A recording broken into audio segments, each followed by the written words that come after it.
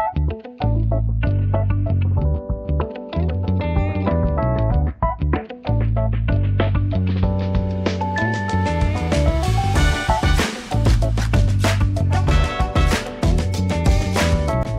what's up, you guys? I know it's been a week since I posted anything, but I wanted to give you guys an update on a couple things. First of all, some of the cars over at Kolorwerks are coming along, some of the Porsches that you guys liked so much. And I wanted to show you some of the video footage we got of the guy who stole the gun out of the truck. We found out who it is, and we actually got the gun back. So stick around to the end of the video to find out. And let's go take a look at some stuff. Good morning. Hey John, how you doing? What's going on, Pat? What's up, Riley? Hey, baby. Yeah, so I wanted to come over. I wanted to show some people where you were at with the Porsches. So Matt's welding up the rocker panel, left rocker on this 56, 57 A body. Yeah. This was the rollover Outlaw. I think the last time we talked, the nose wasn't on it. But we got the nose and the rear body panel on. Got the bumper holes, so bumper lines, both bumpers line up nice. Got the factory driver lights, the holes cut in those, mounted where they need to go. So we're still mocking stuff up, but this is all welded in. Gaps are good. You talked about how special this one was, it being the factory sunroof, factory fog lights, driving lights. So we got the nose replaced, the right front fender replaced, right quarter panel, and the rear body panel. Everything fits nice now. We've got also the bumper holes finished in the back, so the rear bumper fits in there nice and snug. So this one's almost ready to go back to for a light dusting, blast, and epoxy before we start doing the rest of the hammer and dolly work and skim and block. So you guys put in new floor pans in this one. Yeah, we put new floor pans, repaired the longitudinals. This gentleman is 6'4", 6'5". So what we also did is dropped the seat mounts, made special mounts to drop alongside the tunnel, which scoots him over about 3/4 of an inch, but it allows his seat to drop all the way down so his head doesn't hit the headliner.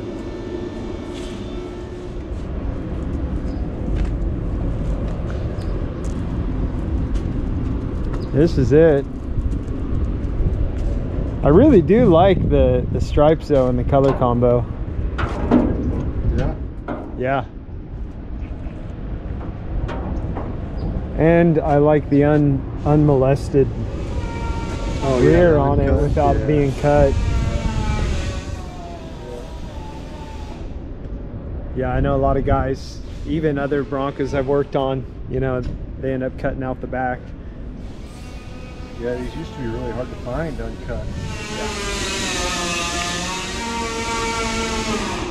There's that Alfa Romeo, yeah, Giulietta Spider Veloce. It's coming along. I guess it's 1 of 32. You know, I learned a couple things being over here. 1 of 32 for the year. The only thing that made it a Veloce, well, one of the only things, the main thing I learned were these air ducts right here. Now, not an Alfa guy, but you know, pretty cool. This one is the B body, I believe.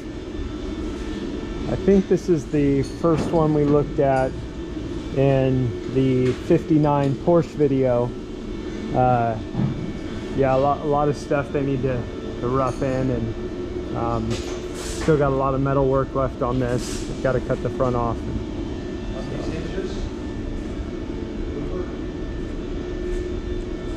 And this guy definitely has some more work to it.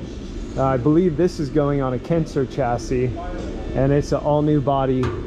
I think the only thing coming from the original Bronco is going to be the VIN number, but you know, don't quote me on that. I believe the original Bronco is the one that's parked out next to the International. So, you know, really cool though that you can order an entire new body, put it together. But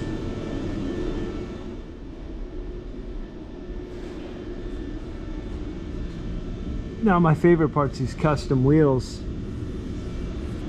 Yeah, Kenser throws them on these wheels so you can wheel around these chassis, but these are super awesome. Coyote 5-liter, super rad Tremec transmission, and that new Bronco body's literally just gonna sit on this thing, and you're gonna have, you know, a modern truck, a super capable modern truck.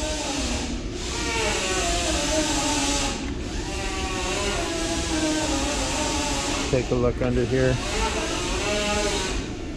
Yes sir, 5-liter, powered by Ford.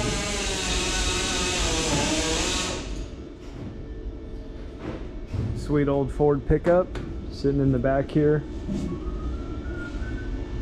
There's that 59, the rhodium green. Yeah, they spent a while color sanding, and yeah, they still got some work to do on this guy here.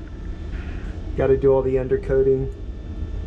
Oh, look at these wires. Somebody spent some time tagging everything.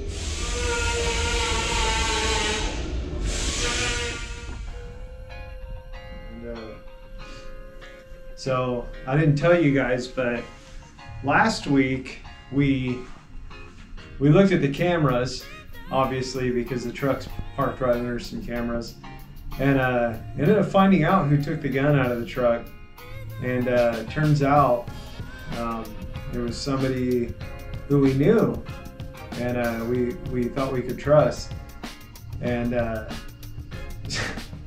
so instead of confronting him, we told his boss, and his boss had a talk with him, and we ended up getting the gun back. And Matt had actually got it back, and told me to come down and grab it. And the guy said that he hid it in the bushes for safekeeping, which, you know, I didn't even really care. It's just an airsoft gun, but the fact is, you know, he didn't just steal like a toy. He betrayed the trust we all had in him, and kind of a bummer, but just goes to show that, you know, you can't always trust people. And, yeah, it's disappointing. Definitely. But we got it back. Right? Just like we got that truck back on the road.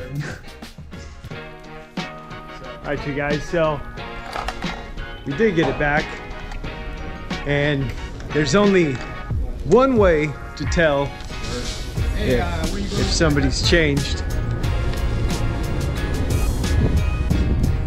It's to see how safe things are when you put them right back where they belong.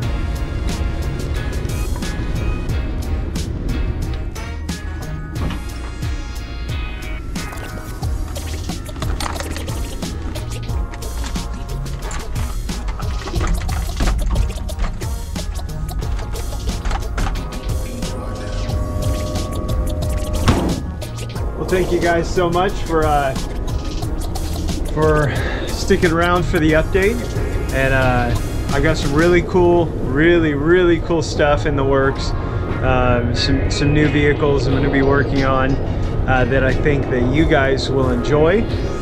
Just haven't gotten the videos together yet, but thank you guys so much, and I will catch you next time.